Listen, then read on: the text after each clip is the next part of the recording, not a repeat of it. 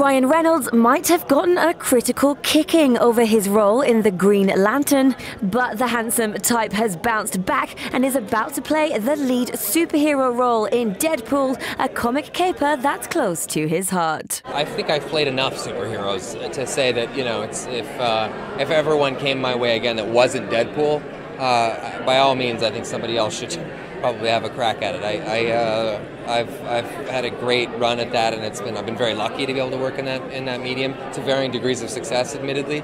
And you know, I just feel like this is the one I wanted to play for 11 years, and I'm finally here doing it, and that's all I could ever ask for. Co-stars TJ Miller and Ed Skrein are also confident that fans will be happy. This is R-rated, it is the tone of Deadpool, it's self-aware, it is breaking the fourth wall. The fans have got the real Deadpool, you know. Whatever else it does in terms of numbers and all of that stuff, I'm just so proud and happy that we've made the Deadpool movie that the fans want, because we are fans, you know. The fans got this movie made, they got it greenlit, but then that was only the start, you know. That just got us to the starting line. From there, for us to have a successful race, what was important was that we were fans.